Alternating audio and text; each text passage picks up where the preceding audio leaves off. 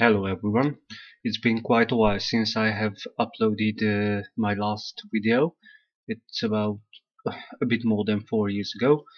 The reason is because during that time when I started I had to finish keeping these tarantulas.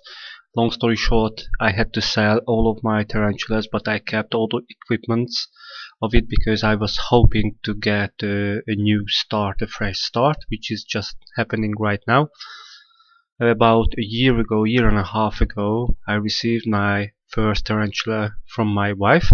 It was a Terphosa sturmi, male, but we are going to cover him later. So basically, during these 1.5 years, I tried to get as many Terphosas as I could, but the majority of my collection contains the Terphosa sturmi species and only one Terphosa blondie what I could get, but as it stands at this moment, I'm going to receive my second blondie in about a month time.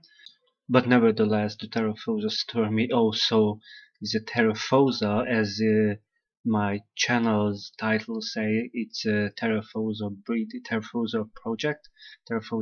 project. So I'm going to start the breeding project with the Terphosa sturmi, and later I'm going to carry on with the Terphosa blondie as well. So what you are seeing now is my biggest female Terphosa sturmi. I received her as an adult about 2 months ago. She's been mated once, but it wasn't a successful mating because she just molted. But I'm not worrying too much because my male Terphosa sturmi, he's not adult yet. He is actually sub-adult, so he needs one more molt to reach maturity, and then I can start to introduce him to this beautiful big lady. Actually, you could just see that I poked her. I tried to lure her out from her burrow just to show her body size. I couldn't measure her, but I would say she's her leg span is a good about a good 22 centimeters, and her body length about a good 10 centimeters if I have to guess. She's quite skittish. I wouldn't say she's aggressive, but she really likes to flick her hairs, which is a pain in the ass because my skin is just hates these hairs, and rushes comes out on my skin and itching and painful. So whenever I try to do something in her enclosure, every time I wear these disposable gloves, and so far it's good. I can handle it, and I can take care of its enclosures wearing these gloves. Okay, so that's for now from Charlotte. Actually, that's her name. The next T is Terphosa sturmi. It's a female. She's about 5-6 months, and her name is Chauncey. She's also quite skittish.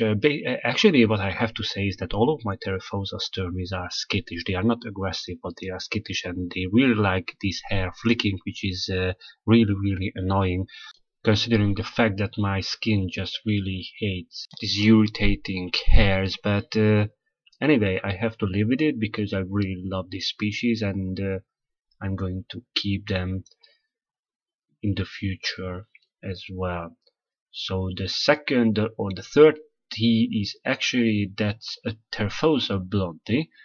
She is a young female, a confirmed female, and her name is Vivian. She is still quite shy. Every time when I try to open the enclosure, she just runs back into her burrow, and the same happens when I try to feed her. She runs back it, but then of course she catches the cockroach, so that's no problem with her appetite at all. Moving to the next tarantula is a Terophosa sturmi, a confirmed male. He's from the same exact as the previous sturmy, Johnsy. I bought 5 of them, but unfortunately 2 of them died because of unknown reason. I really don't know why they died or how they died, but unfortunately they died.